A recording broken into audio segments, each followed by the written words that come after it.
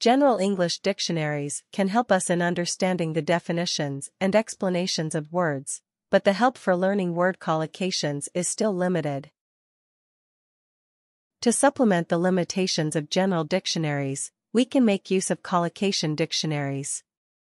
The collocation dictionary website introduced here is the online version of the Oxford Collocations Dictionary for Students of English, which is available for free.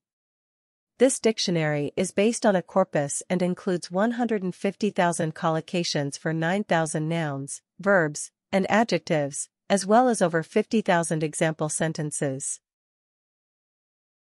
One common mistake in English expression is incorrect word collocation.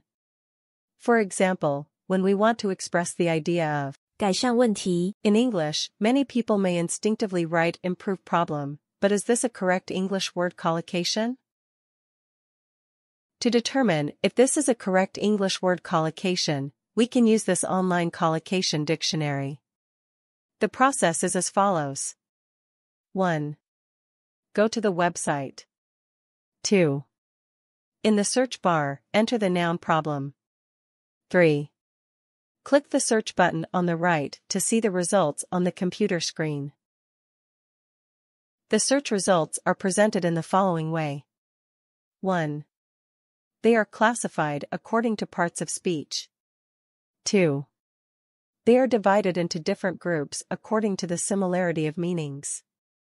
3. Taking the Chinese term 改善问题 as an example, it is a combination of verb plus noun. 4. We look for verb plus problem and examine the collocated word groups with similar meanings. 5.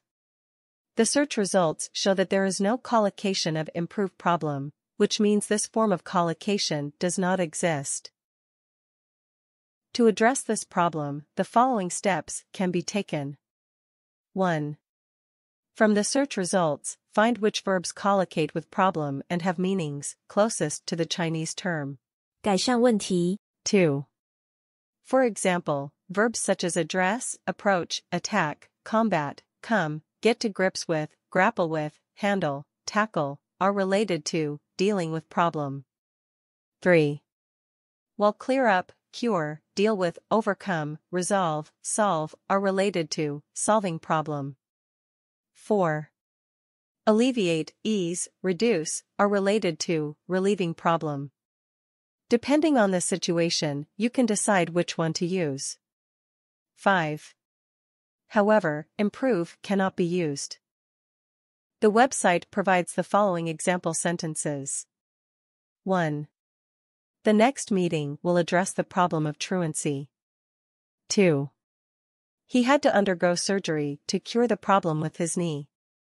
Therefore, to express the Chinese term 改善问题 in English, we cannot use improve the problem of truancy or improve the problem with his knee.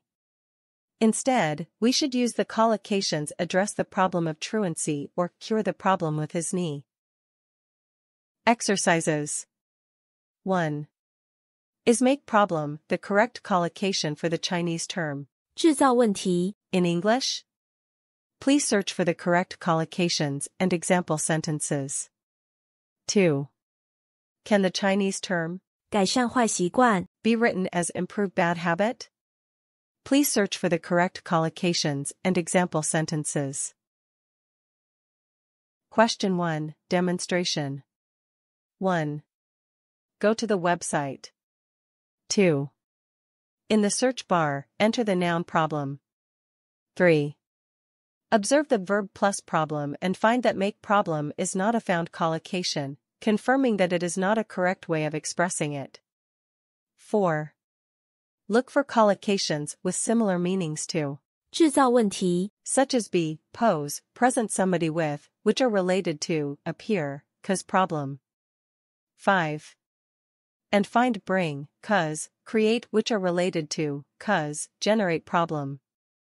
We can then use these verbs to express similar meanings to create a problem.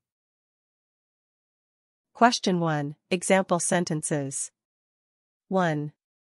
Inadequate resources pose a problem for all members of staff. 2.